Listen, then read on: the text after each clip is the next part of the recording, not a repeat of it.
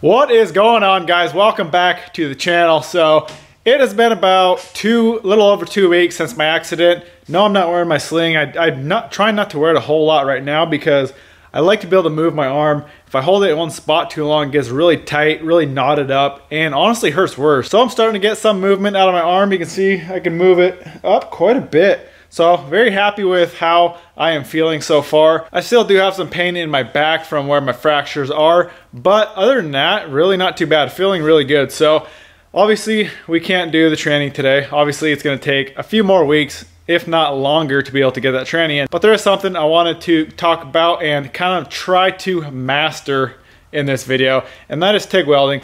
TIG welding aluminum, to be specific. I have done a lot of stainless and I feel like I'm getting fairly decent. I'm not gonna say I'm really good, but I feel like I'm getting the hang of stainless. But every time I go to try to weld aluminum, it seems like I just have more problems than anything else. So this video might take 2 weeks to film. I'm not really sure. I kind of want to start from now and then kind of try to master it, try to figure it out. I'm gonna do a little bit of welding every day and just see how good I can get at TIG welding aluminum. I really haven't messed around with it too much. So like I said, every time I try it, I just kind of have issues. Before we start welding, I kind of want to go over the equipment, the welders and everything I have. I get a lot of questions about everything I use. So this is an AHP TIG. It's called the Alpha TIG 201 XD. This is like $900 for the welder, everything that comes with the welder, the torch, the pedal, all that good stuff. I have upgraded some of it, but it's a very cheap welder. It's got a lot of adjustments, as you can tell here. You can also stick weld with it, which switch that button there to stick weld. That is TIG. You got AC, DC, 2T, 4T, you got straight, and then you got 2 different pulse settings. These are all pulse adjustments here. These are all amperage adjustments, and then you have post flow. That is the amount of time the gas flows out of the torch after you stop welding.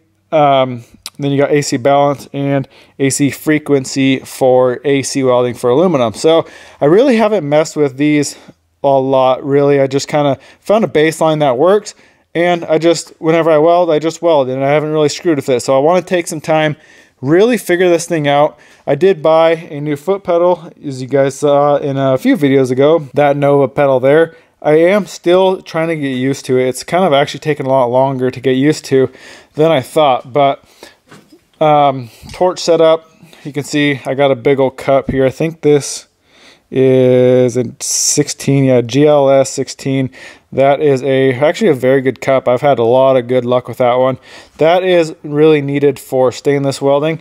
You need a lot of gas flow and a lot of gas coverage, so that's why I use a big cup like that.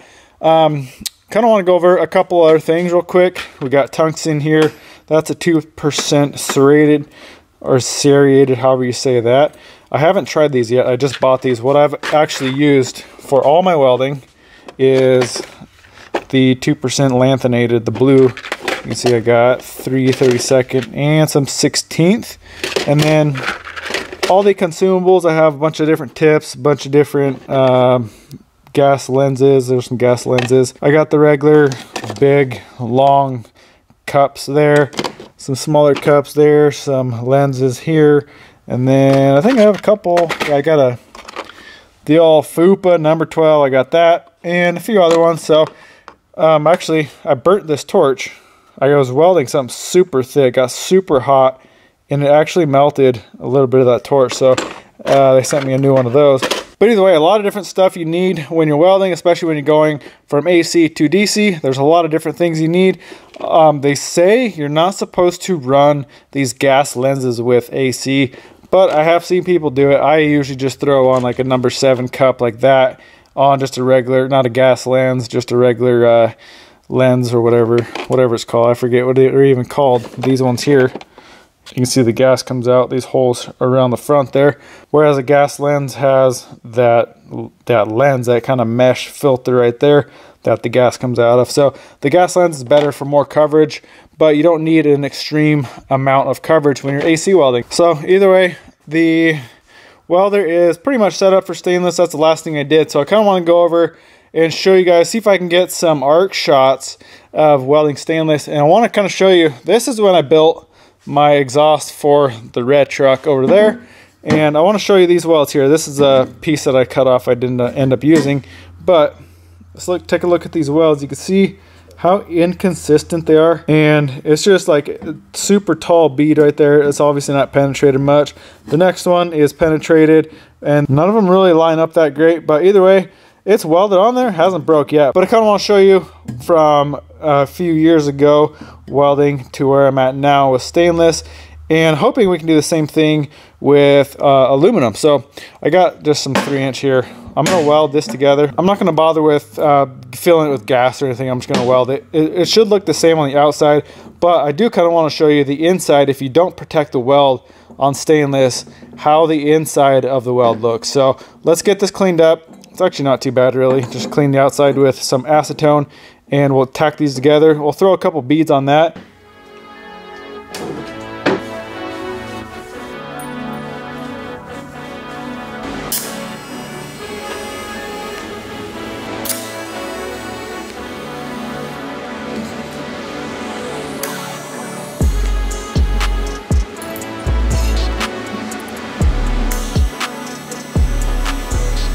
All right, we got that tacked together, you can see. So a little technique with tacking, obviously sometimes it doesn't work right there. I had a little bit too big of a gap and it burned a hole, but then I was able to get it tacked around the edge of that. But what you can do is take your torch without any filler rod or anything, get that tungsten like as close as you can without touching, and just stab the pedal really quick.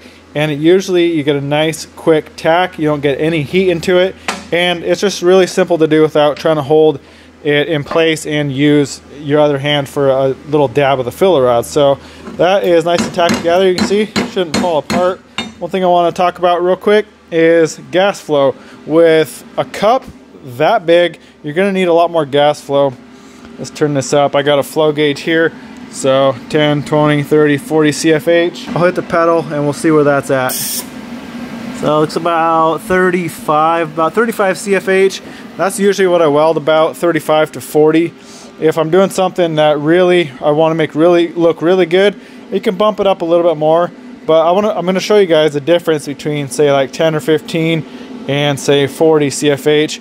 And then I'll also show you the difference between having post flow and no post flow. It makes an insane amount of difference. That is one thing I've learned with stainless, is gas flow, gas coverage is absolutely key. If you don't have enough coverage, your welds are going to look like absolute trash. So let's do a couple tests. I'll show you guys, get some filler rod out.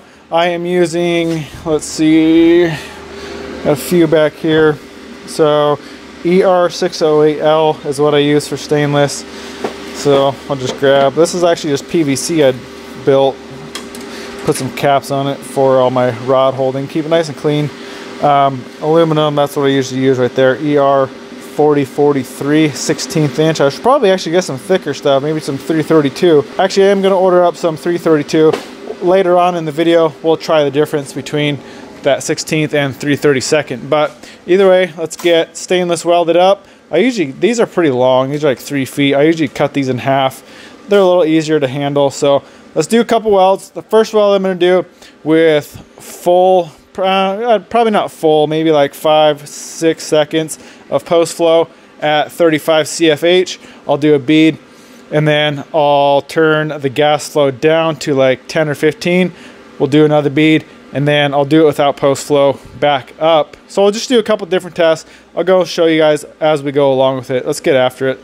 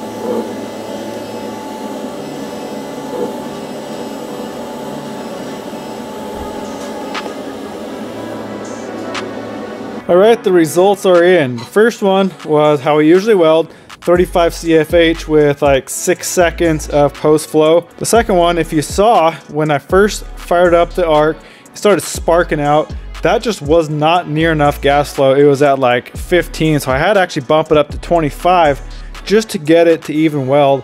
And after I bumped it back up, it really doesn't look too much different from the first weld. But then coming down here with the post flow drop down to basically 0, you can see how burnt that weld looks. This is what happens when oxygen reaches the puddle before it completely cools down and is not molten red anymore. So you can see I did that one. That last one right there, you can see it's super undercut. I just went way too hot on it just to show the difference it makes when you go too hot or just not enough post flow or not enough coverage in general. Now I'm gonna go switch the, wherever my torch went, I'm gonna switch out the big gas cup or gas lens there for a smaller one. I'm just gonna grab like a number 5 or something small, just to show you guys the difference it makes using a nice gas lens.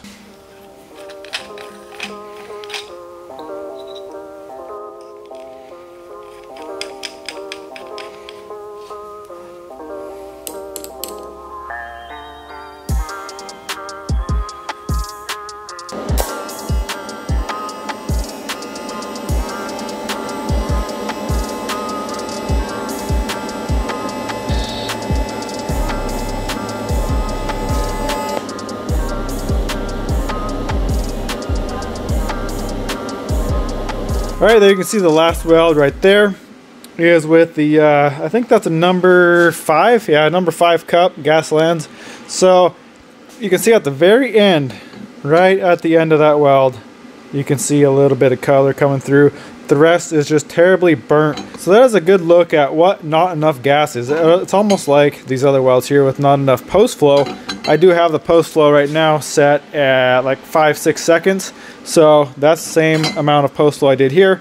So you can just see the difference between enough gas right there, not enough gas right there. It makes a huge difference in the appearance of the weld, and obviously it's going to be stronger when it's welded correctly too. Let me see if I can get a shot of the inside for you. All right, you can see the inside of that weld looks extremely crappy. It's all like super hard, flaky, crusty stuff. That will actually eventually chip off. So if you do like an intake piece or something without protecting the inside of the weld like that, that eventually will go through your motor. So that is why we either fill up the inside of the pipe with the argon gas or that solar flux. On like exhaust parts, solar flux works just fine.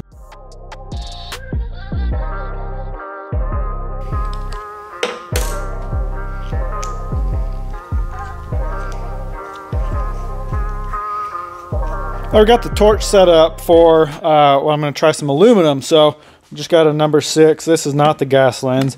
And then I honestly like using these shorter back caps. I don't know why I had that full length on there.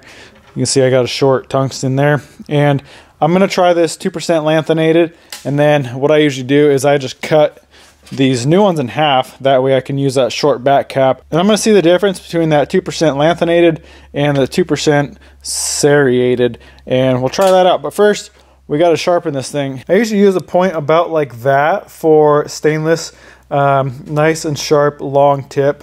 But when you do aluminum, you want more of a blunt kind of a face on there. So I'm going to do that. I just chuck this up in the drill and then use my stone here on the bench grinder and put it this way, spin it with the drill, and it cuts really quick, sharpens it up really nice. So let's get this ground up. We'll get some aluminum out. I got some rod here. Like I said, this is 16th, and I'm going to order up some bigger stuff, but that's all I got right now, so that's what we're going to use.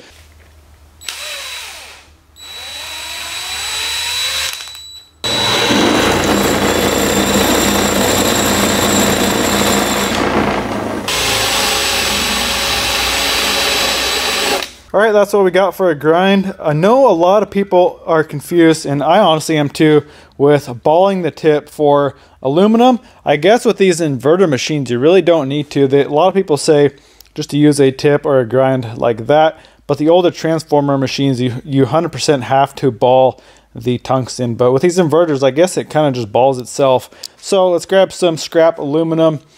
I just got some junk back here. I usually do my practice test on this old dirt bike crankcase half. So I got some welds there. So I'm gonna get started on that, do some test welds, and then I'll see what else kind of material I have to do some actual testing on.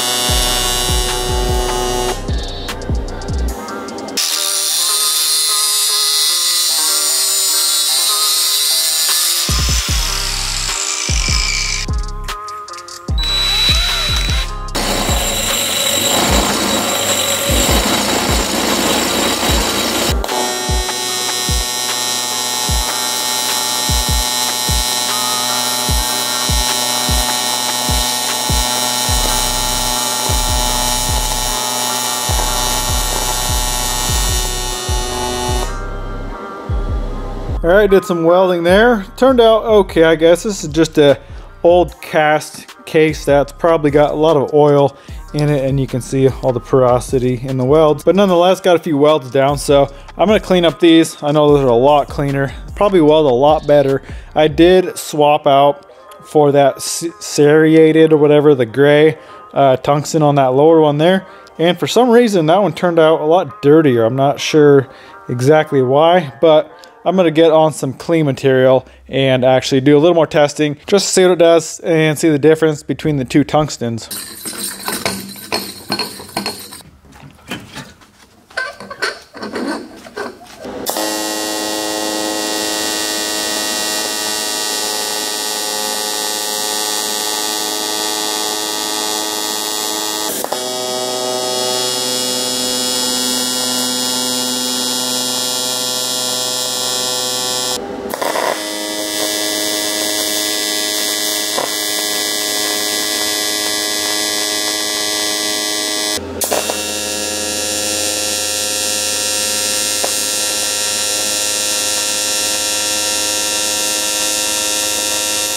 Alright guys, got a bunch of welds down. These are the first little short ones I did here. And then I kind of flipped it over here and ran along that. Did some longer welds here. So you can see at the top of some of them, right where I'll start now, is kind of some yellowish powder along with some black porosity. That is when, I don't know how, I never dipped the filler metal or anything into the tungsten. But every once in a while, it would start doing that and I would have to grind it, and it was, you know, pretty dirty like that. I'm not sure how it's getting contaminated, but once you clean it up, you get a nice, fresh, you know, clean start like that.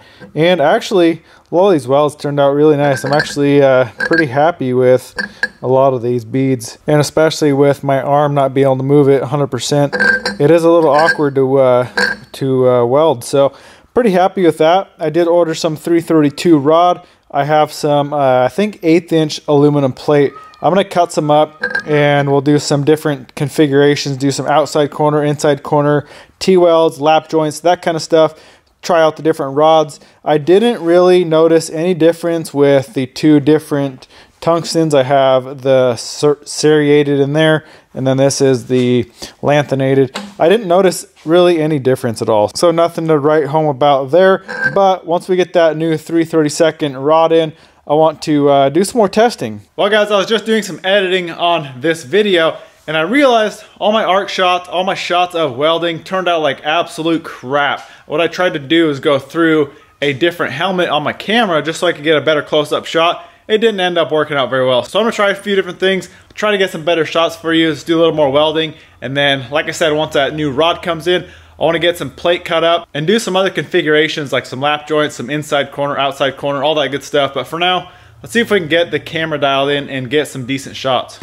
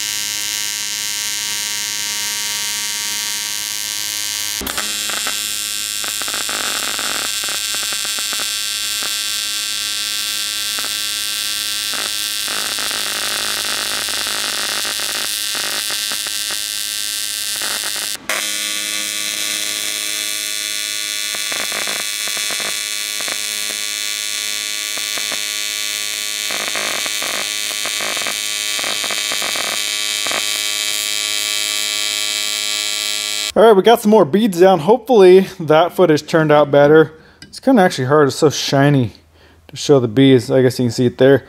Turned out pretty good. So I did cut up a bunch of plate, but I do want to wait till I get my 332 rod before I start messing around with that. So once we get the rod in, I feel like that's going to help a lot, because what I'm having to do with these is actually add, to get a decent bead instead of just kind of flush with the material, to get actually a raised bead, I'm actually having to dab and leave the filler in there for quite a while just to get a bead. So I think the 332 would definitely help get a more of a raised bead. A lot of these are kind of almost like flush with the material, so there's not a whole lot of filler in those. So once we get 332, we'll start welding that, do some tests on that, see what we can do. One thing I did learn here is, I cranked that up just for test, but I was about 120 hertz on the AC frequency.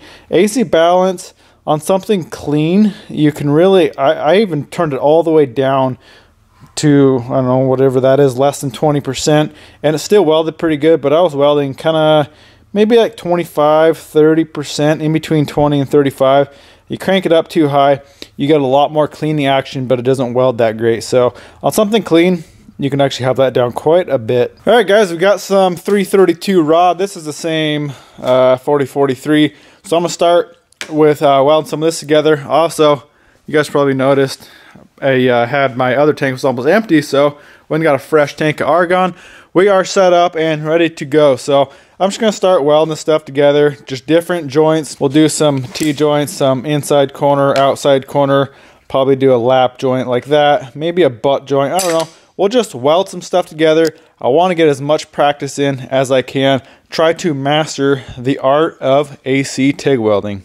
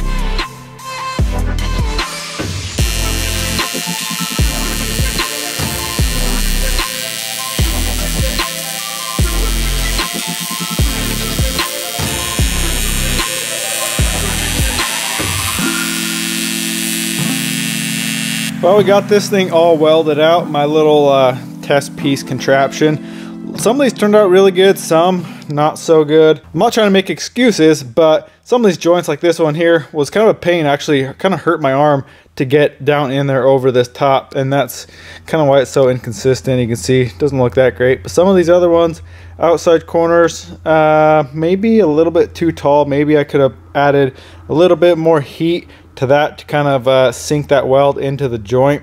But some of these, like these flat ones here, I'm actually pretty happy with that. Some of those look really good. This thing's still super hot, so let's flip it over. A few more here, inside corner. That one turned out pretty good. You can see I did do a lot of start and stops. I was just adjusting the machine, figuring out what works best for each joint. You can see that outside corner actually looks pretty decent there. So we're getting somewhere with this. It's not looking absolutely beautiful, but definitely helping, especially this rod. This definitely helped a lot, having a 3/32. You don't have to hold the rod in the puddle as long. You just kind of dab it like you usually would with a 16th. I was having to hold it in each dab, and you burn through the rod a lot faster. This seemed to help a lot, so I would definitely recommend 3/32 over 16th, even on thinner stuff. This is 1/8 inch, but even on this stuff here, I actually did a bead. Let me see if I can find it. This one here, this is with the 3/32. You can see how much better that looks than these. These are all, like I said, almost kind of flush with the pipe there, with the tube. This one is, you know, raised up like it should be.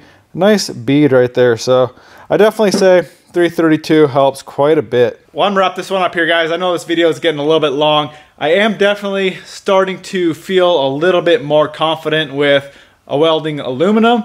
Still not really good at it, obviously. I still got a long ways to go to be able to get good, especially when you're doing something like a cast aluminum repair. Some of those can be extremely tricky just because the cast aluminum is pretty porous and you can actually have oil inside of the aluminum, which makes it a pain in the ass to weld. But this clean aluminum plate that we just welded is actually pretty clean and it welded really good. So happy with the progress so far. If you welders out there have any tips for me, feel free to drop a comment.